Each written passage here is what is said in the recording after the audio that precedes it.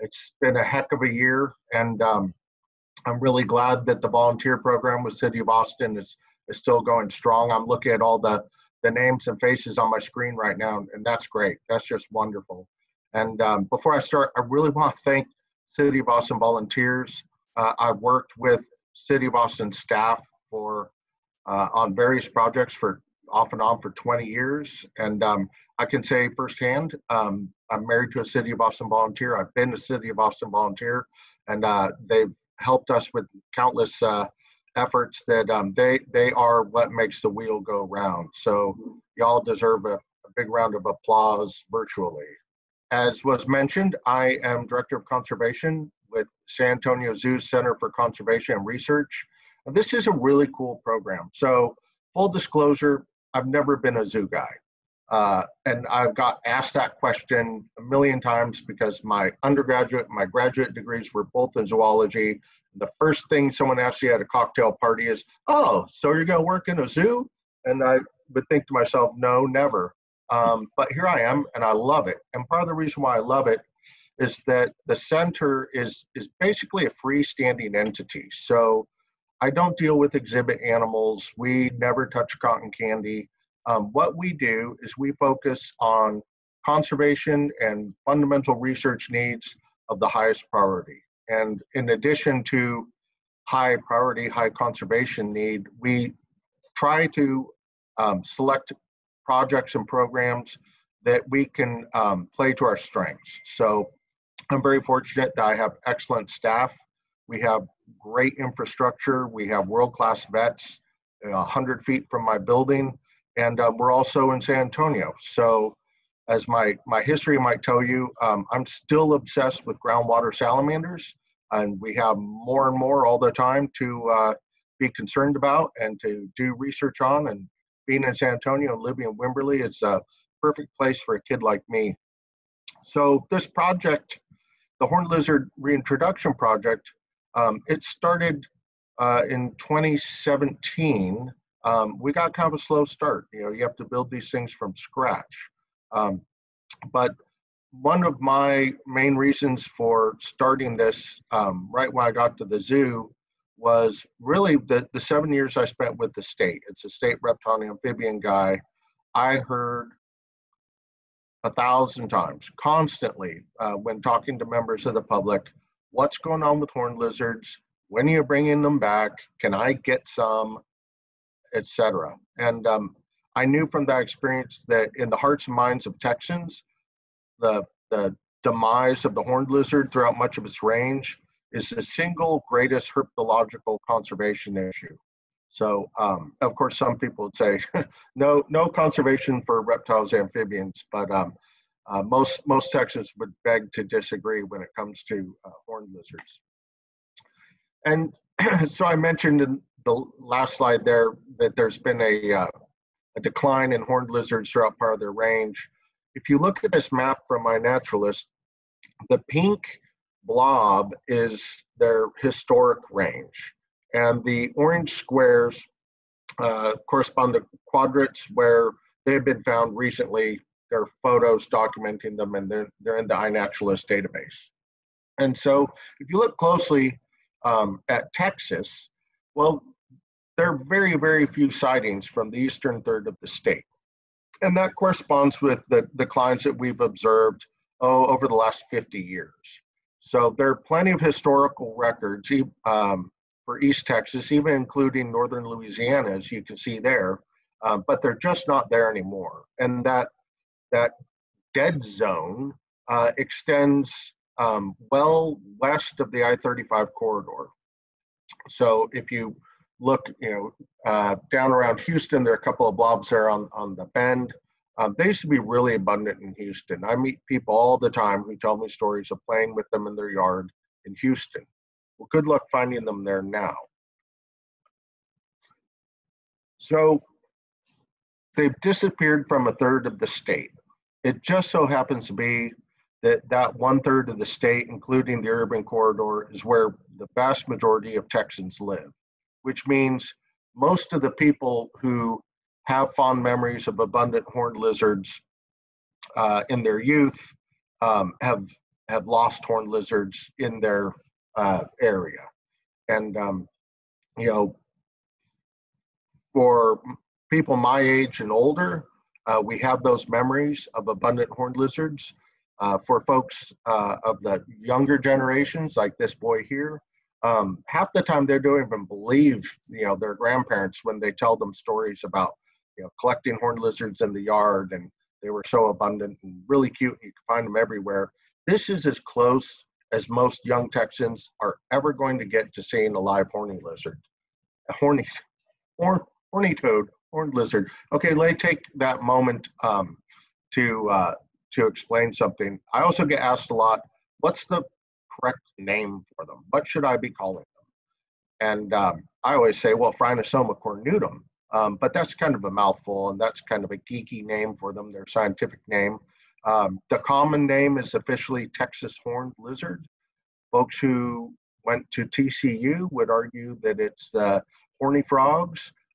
Most folks in Texas call them horny toads. And frankly, I don't care what you call them as long as you love them. The fact that this species has been given so many terms of endearment as so many sweet nicknames, once again, just points to how much Texans love this lizard. I can't think of any other reptile that enjoys so many nicknames in terms of endearment as the Texas horned lizard. And that love of the species is in part why horned lizards were put on the state threatened species list, and indeed why it remains there today. So in the hearts and minds of most Texans, the absence of horny toads, horned frogs, horned lizards, it's deeply felt. People miss that lizard because of its charisma and how approachable horned lizards are, and they're gone now. So a little bit about the what led up to us starting this project. About 15 years ago, Parks and Wildlife funded Dr. Dean Williams at TCU, appropriate enough. He's a horned lizard geneticist, and he conducted statewide genetic surveys of lizards. So he and his students went out and collected lizards and swabbed their cloacas to get DNA. He sent out sampling kits to volunteers and other researchers around the state. And the mission was to swab as many horned lizards in their natural environment as possible. And so with that data set, he was able to go through and analyze the relationships of horned lizards from different parts of the state based on their genetics. And what he found was really interesting. He found that there's a northern group from the panhandle south to some point, and I'll get into that in a minute, a southern group, which basically goes from the Rio Grande north to some point, and then out in far west Texas, there's a third genetic group. That was really good information for those of us who are concerned with horned lizard conservation and taking direct action to help the species, namely state biologists like myself, some academics, and folks with zoos. So around the time that Dean released the results of his study, the Texas Horned Lizard Conservation Coalition was formed. And that's made up primarily of, at that time, it was Fort Worth Zoo and Dallas Zoo, TPWD, TCU, of course, and a few other groups, and now, of course, includes San Antonio Zoo.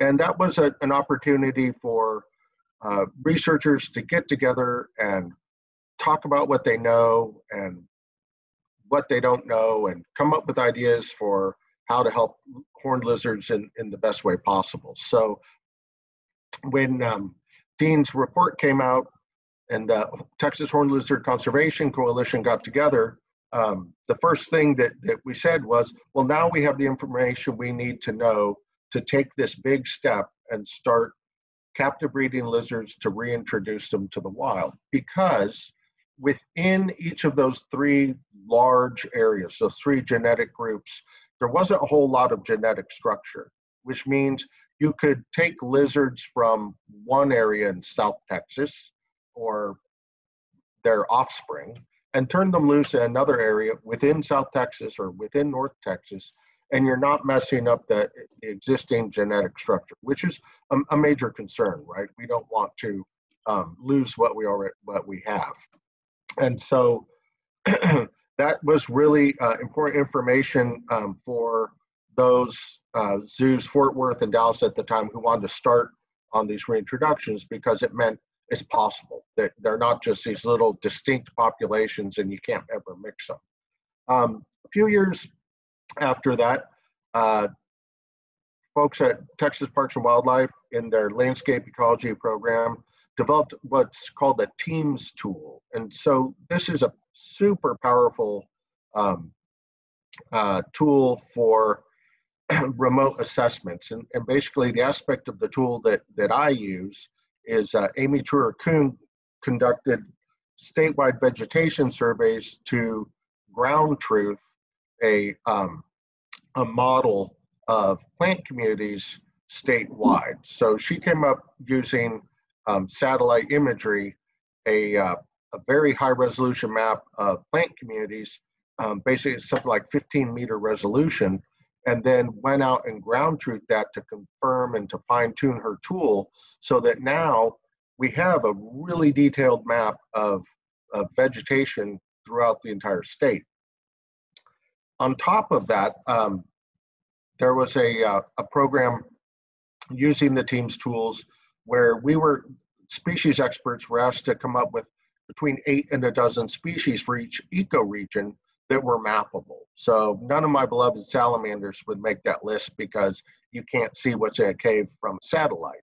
But horned lizards are a high priority species statewide, and they're pretty much specialists on certain habitats. And so it's a perfect species to include in this analysis. And the result of that was basically to develop a horned lizard map that would say on a scale of 1 to 5 whether you would expect to see a horned lizard in that particular habitat associated with that plant community. So another project that I was fortunate to help start while I was with Parks and Wildlife was the Herps of Texas project on iNaturalist. And hopefully all of you are intimately familiar with iNaturalist, but it's a citizen science platform where you can upload photos that you've taken in the wild of any species. Of course, this one was reptiles, amphibians, and they pull the metadata from your photo, and then the photo's curated, and people help confirm the identification. And so historically, these databases like the Natural Heritage Project and museum databases, they're dependent on either dead animals in jars that might have been collected 75 years ago, or notes submitted by a consultant, which never happens. And this was just an explosion in data acquisition, and that any person with a smartphone in their pocket could make a real contribution to our understanding of the distribution and diversity of organisms in Texas. And so we use that tool extensively to look at where horned lizards are now. Where are people seeing horned lizards, photographing them, and uploading it? And that's very telling. That very first map that I showed you, those little boxes were all iNaturalist records. That's where people find horned lizards now. So that's a really powerful tool.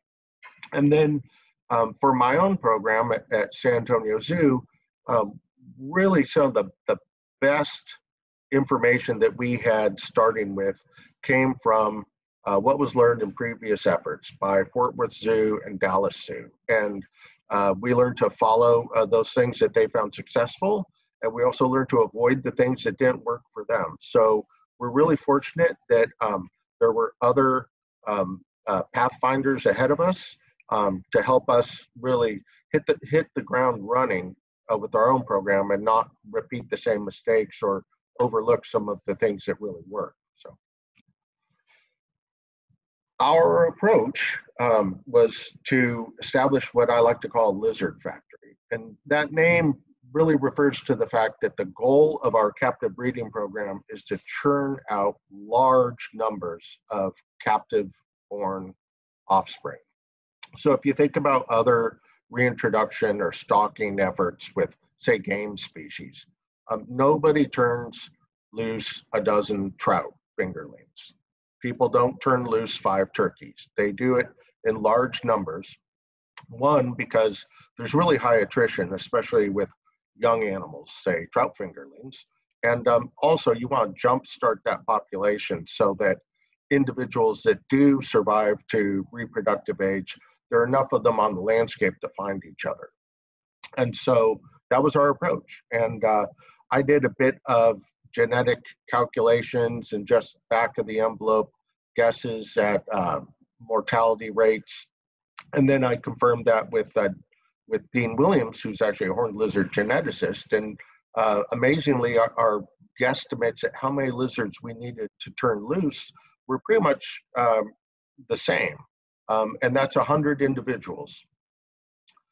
So in addition, the captive breeding population, those adults that we've collected from the wild, we need about 100 individuals to be able to make enough baby lizards, and also to make sure that the genetic diversity of those babies is high enough that they're going to have a good chance in the wild.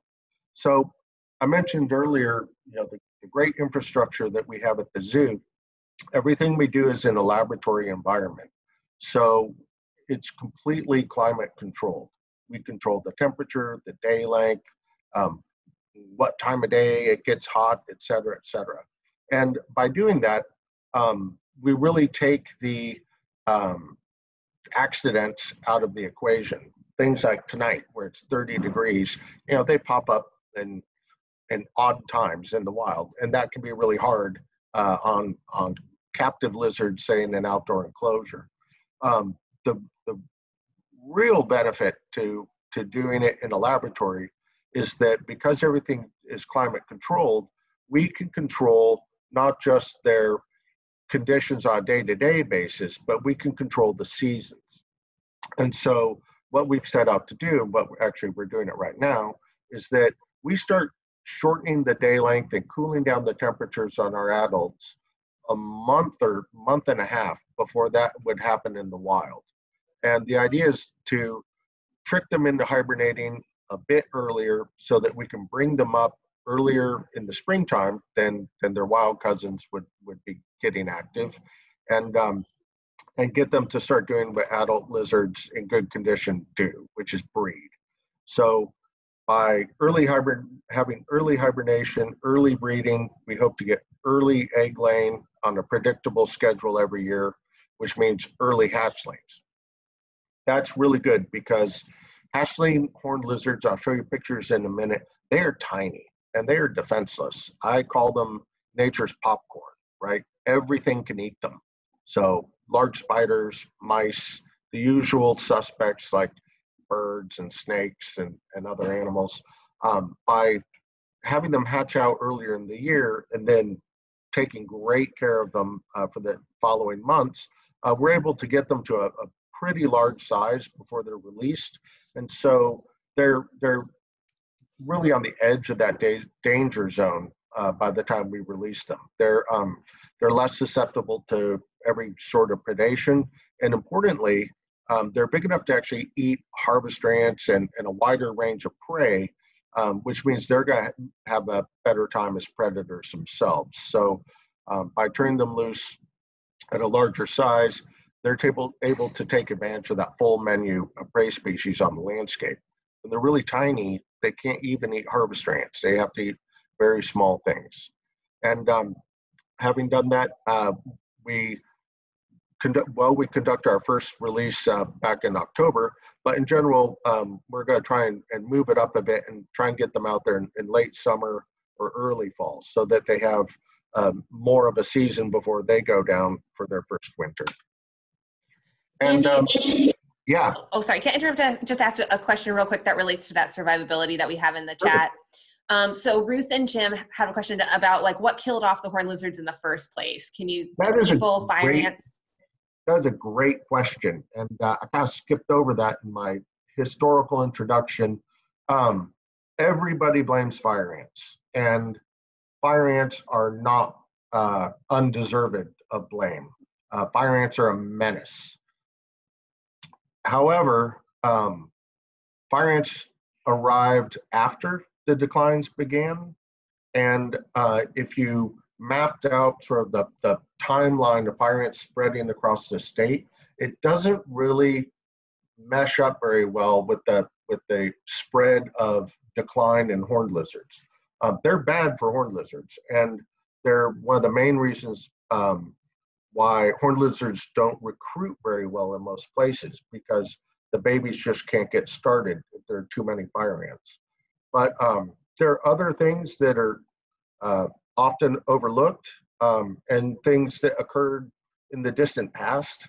So we won't even see them now if we look for them. I'll give you an example. About 60 years ago, 60 or 70 years ago, manufacturers and suppliers started pushing a new product called DDT. And you could buy this in a granular form in 50-pound sacks at the feed store.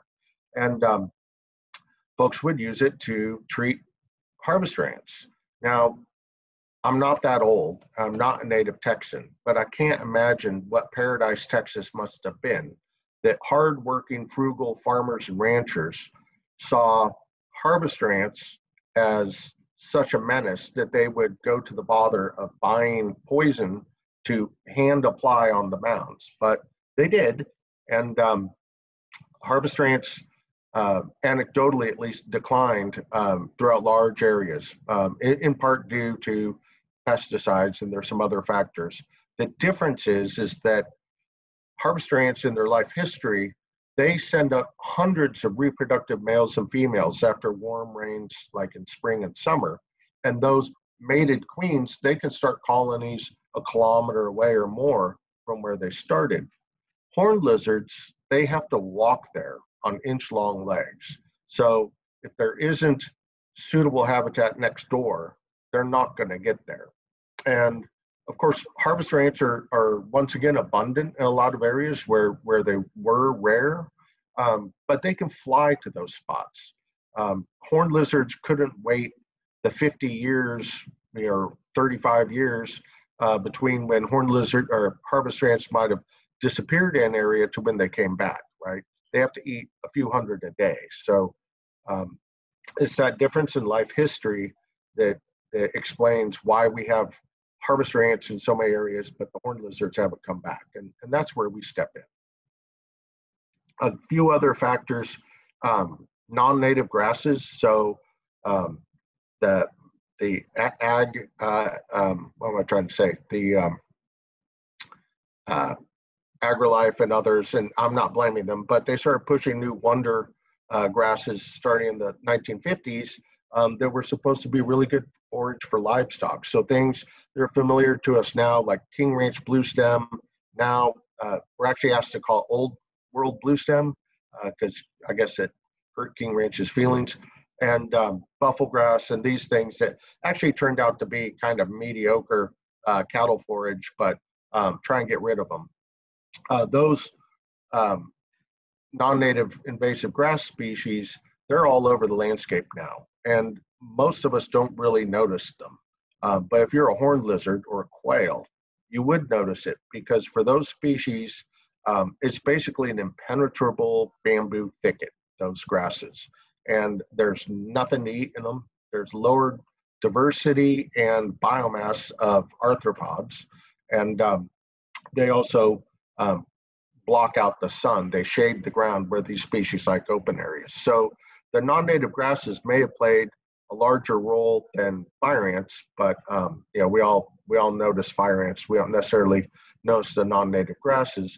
And then finally, loss of habitat. So, you know, during the same time period, we had the rise of industrial agriculture, where you saw 2,000-acre fields of monoculture, cotton or whatever. That's not habitat for lizards.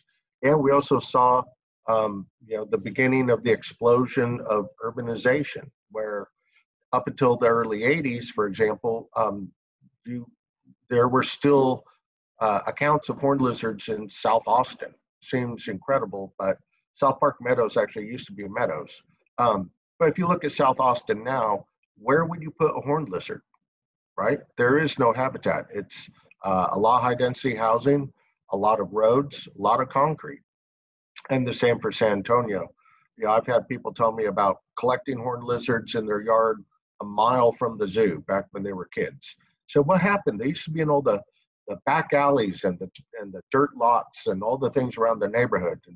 And I just say, well, when's the last time you saw an alley or a dirt lot in central San Antonio? Like those habitats, those little patches are gone, and so are the lizards. I hope that was helpful. So I just want to loop in real quick. Every single animal that we bring in from the wild gets swabbed and genotyped, and then all of the offspring that we produce also get swabbed and genotyped. And this is really helpful for us, one, in tracking who's your daddy on our captive-born babies. When we release them, that's a tool we can use. We can swab them, and we can tell from what clutch of eggs they came from. But also, a number of the animals that we have in our breeding colony were surrendered by private citizens. So it's not uncommon enough, unfortunately, that someone will collect a horned lizard, bring it home, figure out that they don't know how to feed it or that it's illegal to keep them as pets, and then they will contact us or contact a rescue or somebody and want to hand over their lizard. And it's really important for us to genotype those animals. And this is a perfect example. If you look on the far right of this graph, so basically the three colors, and each vertical bar is an individual lizard. And the three colors, blue, yellow, and green, represent those three regional genetic groups that I mentioned earlier. So you can see that this is all the animals we had at the time that I made the slide. Almost all of our animals are pure South Texas animals.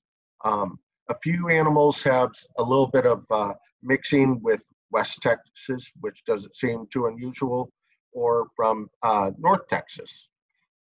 But this one guy way over here on the right-hand side, that's straight up North Texas. That animal didn't come from anywhere near South Texas. And so what was more than likely what happened is somebody collected the animal in North Texas and sort of misrepresented how they wound up with it. Interestingly enough, about the same time, Fort Worth Zoo sent all their animals off to Dean Williams, or their samples, and they had an animal that was straight up South Texas that had been surrendered to them. So we wound up arranging a prisoner swap to get that north animal in their breeding colony in the south and ours. I mentioned just now and a little bit earlier that we don't really know where that boundary between north and south should be.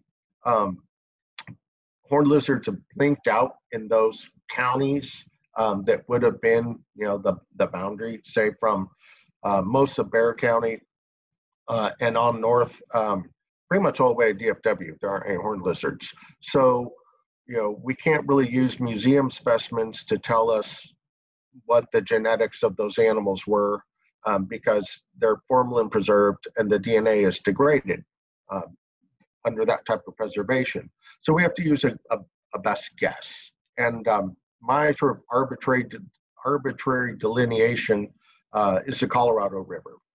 It's a major geographic barrier for a lot of other organisms.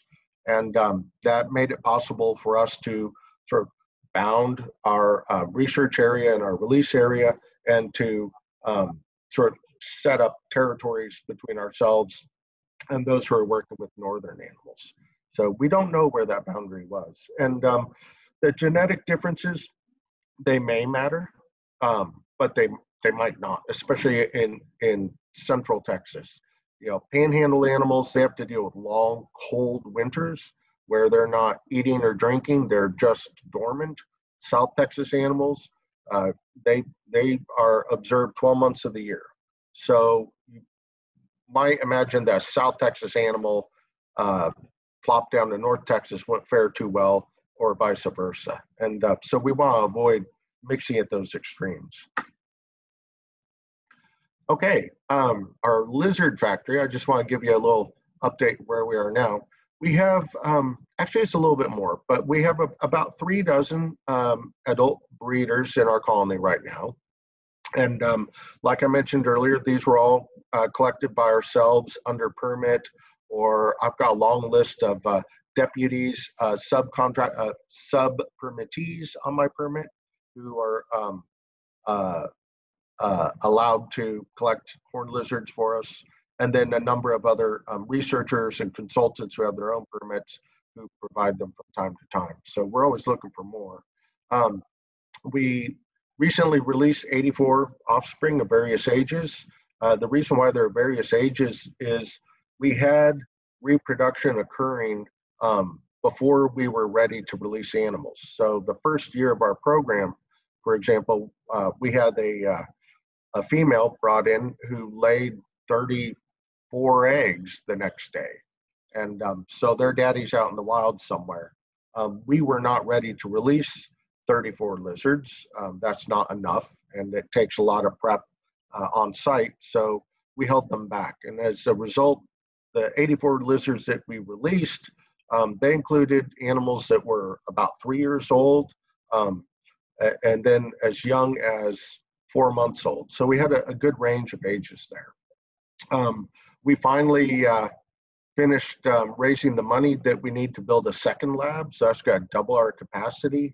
And going through the construction plans on building this shipping container lab, it was pointed out that we could build 2 more at very little additional cost. So the first lab cost us about $275,000, and if we want to add 2 more identical labs, that's on the order of $75,000 to $100,000. So hopefully we're going to fundraise to meet that goal, and by doing so, we will be able to quadruple the capacity of our lizard lab. So super exciting. Let's see if this video plays. Oop. If it doesn't, that's okay.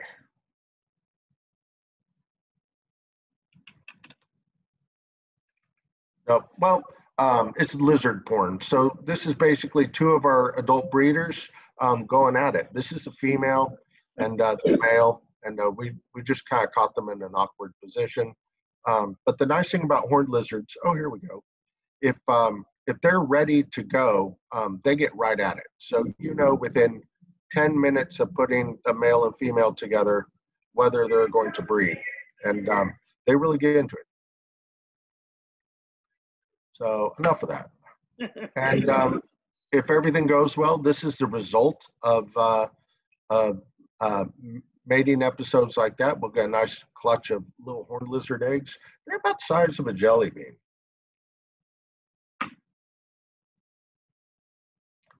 See if this will play. Yeah. So this is a fun little animation created by a videographer who's been working on a film about us, about the lizards.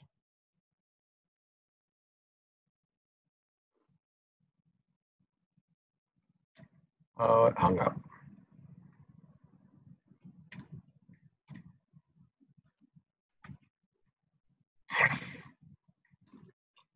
I won't take too much time if they're not loading.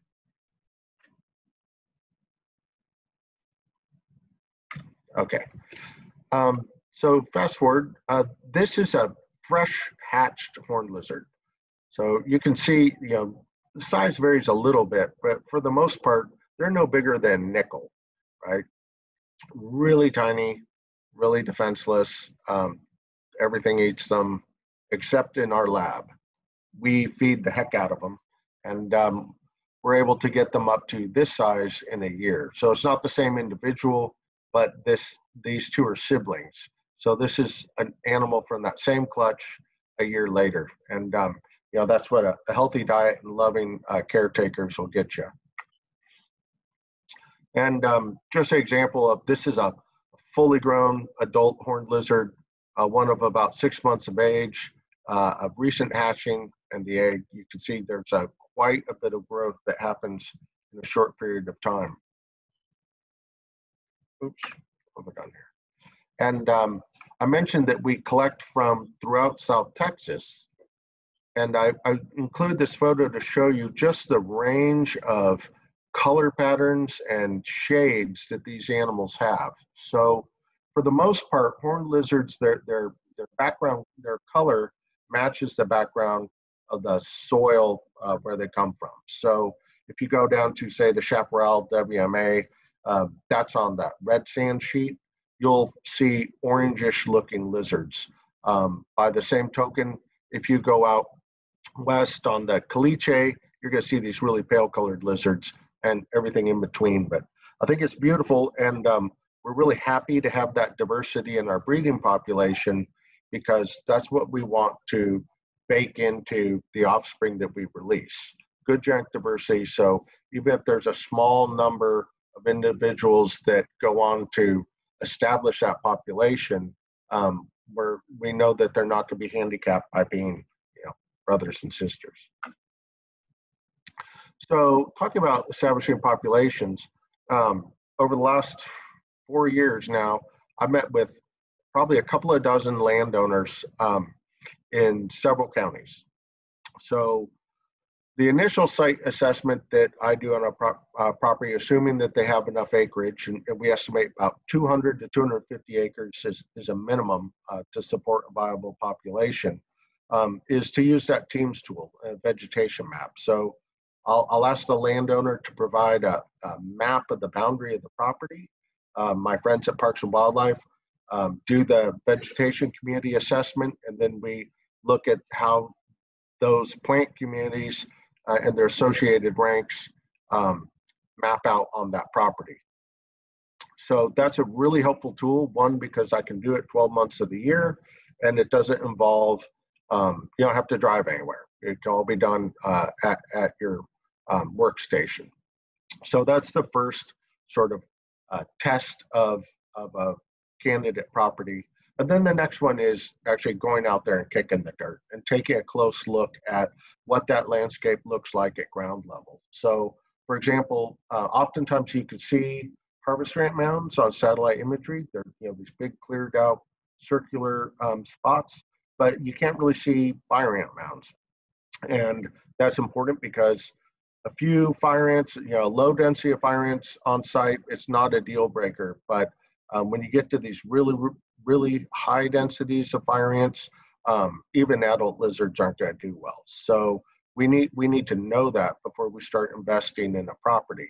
And that investment goes both ways. So that initial assessment using the vegetation data, it gives us the opportunity to not just rank the property, but to look at what those plant communities are, and based on what types of vegetation is there, we can make recommendations for either maintaining it or, more often, how to improve that to turn it into quality horned lizard habitat. So, for example, a property might have just too much woody vegetation that can be managed by mechanical thinning, or non-native invasive grasses that can be managed through prescribed fire. And that way, we're not just turning people away. We're giving them a prescription and a timeline based on each of those management activities for what it would take to get to X amount of horned lizard habitat. And there's an added benefit here, and I'll make sure not to promise people that we're going to put horned lizards on their ranch. One, we're just starting out. Two, it's really expensive and time consuming. I hate to think what each of those 84 lizards cost us to produce, but they're not cheap. And also the demand just far outstrips our capacity. Even if we quadruple the size of our facility, we're still not going to be able to satisfy 1% of landowners out there. However, if you manage for horned lizard habitat, you are managing for native biodiversity. And so it really doesn't matter to me in the long run. Full disclosure, horned lizards are my Trojan horse that I use to get in the door and to encourage voluntary conservation management on the part of private landowners. And they're willing to do it for horned lizards. If I make that plea for solitary bees or cave spiders or something like that, they shut the gate. But everybody wants to do something for horned lizards on their ranch. And it turns out managing for horned lizards, encouraging horned lizard habitat, it's exactly the same thing as you would do if you were striving just to increase overall native biodiversity. And so the result is, whether you get horned lizards or not, you're going to get a whole lot out of that kind of management. And I'm working with several ranches who are doing that now. So, some have been doing it for several years, and some are just getting started. But it's really encouraging to see people rally behind the horned lizard to do what's right for their land. So a little bit about this first release that we conducted in October. So we released 84 lizards this year because that's how many we had. But the plan is, in order to bolster that population in its beginning, is to release 100 lizards a year for 3 years in a row. And then we'll add 25 more lizards every couple of years just to keep that genetic diversity high. And so the release site that we conducted our first release at, it's a 2,000-acre ranch in Blanco County. It's been under management for biodiversity since 2006. And we conducted our release in just one part of it, about 275 acres. It was extremely high quality horned lizard habitat, and I'll show you that in a minute. One nice thing was the landowner just conducted a prescribed burn this past winter, and so that particular pasture was just in tip-top shape for lizards. And one of the things that burning does is it allows us to identify harvester ants that we might not have seen otherwise. So walking in about 300 acres of that area, we found something like, I want to say, close to 137 harvester ant mounds. So that's a great density per acre of harvester ants, which are the primary food of the lizards. And we also identified around each harvester ant mound fire ant mounds. And we GPS the harvester ant mounds. We put flags in all the fire ant mounds. And then I came back in spring with a portable hot water pressure washer and hand treated with injections of boiling hot water the fire ant mounds around about 80 of those harvester ants. And the difference was amazing. So follow-up visits to check on the habitat ahead of release.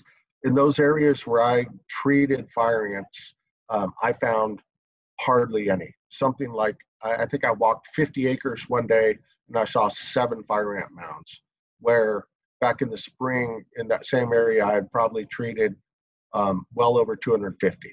So it really helps, but it's one of these, it's non-toxic, and fire ants are really good reproducers. So we will have to follow up with some sort of maintenance treatments, but very encouraging. Okay, I wanted to just show you the results that I get to look at from this Teams tool, the vegetation analysis. And this is the shaded in area. This is the boundary of the ranch where we conducted our release. So this area here is more or less the pasture where we turned lizards loose. And you can see by the key down below, that's high quality habitat. In fact, half of the ranch is highest quality habitat. And the next largest component is good habitat. There's very little marginal habitat.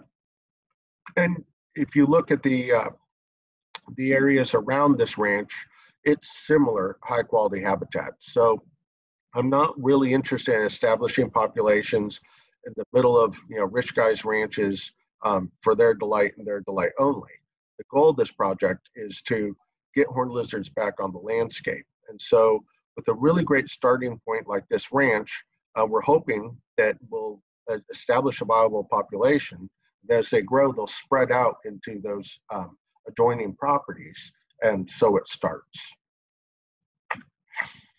And just if you're not familiar, this is a close-up of the red harvest ant. These guys are the primary prey of our Texas horned lizards, and they're usually associated with the mounds, or you'll find horned lizards on the foraging trails. So this is kind of what they're built to eat. They will eat other things, but this is their number one food preference in the wild. And by comparison, here's a harvest ant mound with that nice clean apron around it, very typical. And these are fire ant mounds, just if you need a reminder. And just reiterating that managing for horned lizards is managing for biodiversity. A lot of people ask me, well, what kind of habitat do they like? How do we manage? I said, do you like quail? Yeah. You know what quail habitat looks like? Yeah. They like exactly the same habitat. And that's really helpful in conversations with some folks who, they really care about managing for game. They'd like to see more quail. They don't really want to take their time to do something else. And when I explain that managing for quail is managing for horned lizards, well, it's game on. So kind of the last chapter of my presentation, it's really difficult to detect horned lizards in the wild. So probably the reason why we still have horned lizards anywhere is because they're really good at avoiding detection. And in fact, studies have shown that even skilled lizard searchers only find about 10% of the lizards present. So that's problematic if we're trying to track our lizards over time and assess how they're doing and what's the likelihood of them establishing a population, because we're visually oriented predators, detectors. Not so for dogs. So most of you have seen the dogs running over your luggage at the airport or at the border or on television sniffing for survivors or victims of natural disasters. And that's because they have this incredibly fine sense of smell. And we're using that. So we're using this old school technology of a dog instead of radio tracking devices, et cetera, which are expensive, like on the order of $130 a lizard. They require a technician to go out and detect all of those backpacks, hoping that the batteries haven't died or the lizard doesn't shed the backpack, et cetera. Lizard can't shed its smell. Lizard smells like lizard no matter what, even when they're dormant in winter. So an article came out a couple of years ago in Parks and Wildlife magazine talking about our project. And I got a phone call shortly thereafter from a gentleman named Paul Bunker, who has a conservation dog training business called Chiron Canine. And his bread and butter is he has trained dogs and they walk oil and gas pipeline alignments, sniffing for leaks. And he wanted to get into something that was more directly conservation related, saw the article, called me up, asked if he could help. And I said, yes.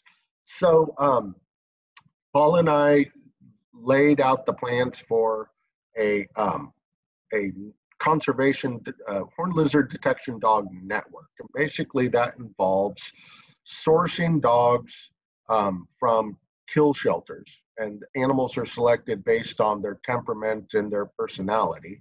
And then having a list of volunteers who are willing to provide a forever home for those dogs and to undergo training with their dog to become lizard detection teams. So if you have the dog with the right traits, you can go from 0 to a fully deployable lizard detection dog in 45 days. So this is what we set out to do. The first phase of it was to work with a single dog and her owner as a pilot project to sort proof of concept and see if it was really feasible. And then I'm happy to say that we're really happy with the results of the pilot study, and we're ready to move on to phase 2, which is establishing that network. And the benefit there is that we're not putting all our eggs in one basket or depending on a single individual and their dog. We have a sort of call list of people to come and help us. Conservation dogs have been used for a lot of other species in the past, and in almost every case they failed not because of the dog. So our first lizard detection dog is Gren, and there's Gren work in the field. So what the handler and the dog do is the handler picks a direction, and she has the dog doing about 50-yard sweeps in front of her from left to right. When the dog finds that target scent, she'll give a cue. She either sits down or she lies down next to the thing, usually with it right between her legs. And they can find things that we never would. So, for example, when we were out with her a few weeks ago, she had a hard cue on something, and we scoured the ground and looked all over and couldn't find a lizard, couldn't find scat. And we ran her through there 2 more times, and every time she sat down at the same spot, saying there was a lizard here. So it's probably a very small scat, and it was before the rain. Very promising that the dog can do that. And under the right conditions, the dog can handle between 50 and 200 acres a day. So a little bit of training. What we're doing is, yeah, we're doing stuff. And whatever the target is, it'll be somewhere under her chest between her elbows, and that's she's sort of telling us right where it is. And here's an example of a scat that she found in the wild. So she's sitting down cueing on this little object right here. And that's a very typical horned lizard scat. They're really distinctive, mostly because they're made up of all ant body parts. And then they have this little clump of urate on the end. So I just want to thank all of the grant providers and individuals who made donations to this program, not least of which is Texas Parks and Wildlife. So we had to run out and get our horned lizard license plate, thanks to them.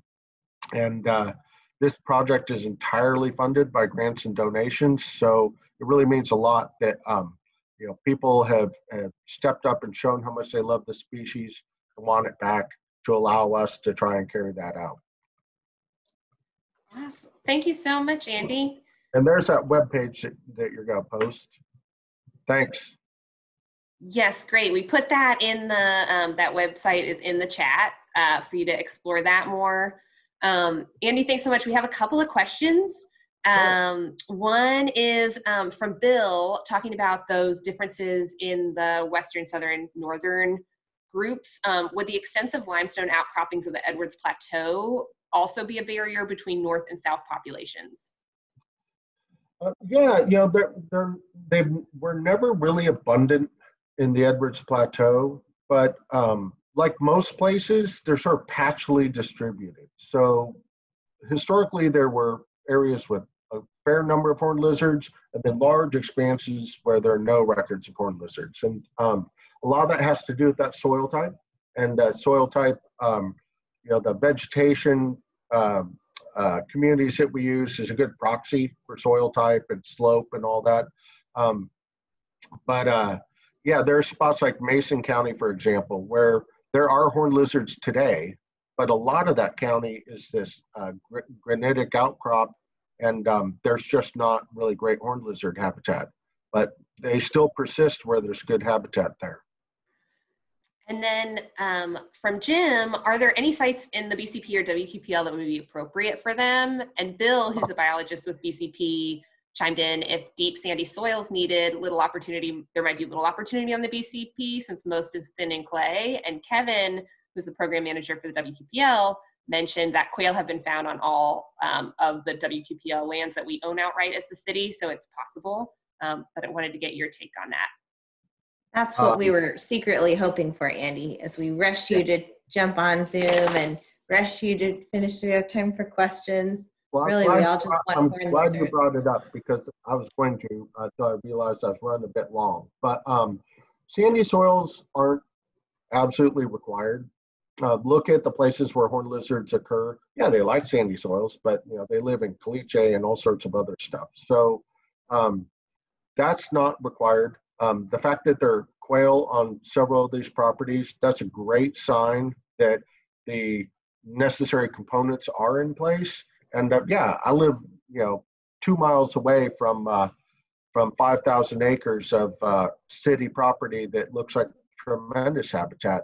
In addition, the city manages that, right? So, prescribed fire, thinning, maintaining a native plant community, and taking care of that ecosystem, not just for the watershed. We already have good stewardship in place. I wouldn't need to tell city folks or city of Austin how to manage their property for biodiversity. So I think it'd be great. Not to mention, I want them close to home. I want a 5,000 acre release area 5 minutes from my house. And if things like the Greenbelt project and stuff continue along, that'd be an opportunity for many people to see a horned lizard in the wild, just like Grandpa did. So yeah, I'm all over it, Kevin, Bill. Let's talk. Great. And then Cheryl has what's our last question right now, which is, what's the current population like in Big Bend? Well, Big Bend has 2 species actually, but with Texas horned lizards, as far as I understand, they're stable. So they're out there. I see them when I'm in the Trans-Pecos in the Big Bend region, pretty much every trip if I'm in the right season. So they're pretty stable. But look at Big Bend. The threats that we talked about earlier, they're not present. Great. And then that's the last one, besides Kevin's comment of rock on Andy in response to WQPL. And yeah, just folks voicing some appreciation for such an uplifting story. It is really motivating and so cool to think about a new, generations of folks getting excited about nature and conservation through interactions with Texas horned lizards, hopefully across Texas. Well, thank you for the opportunity, and thank you, volunteers.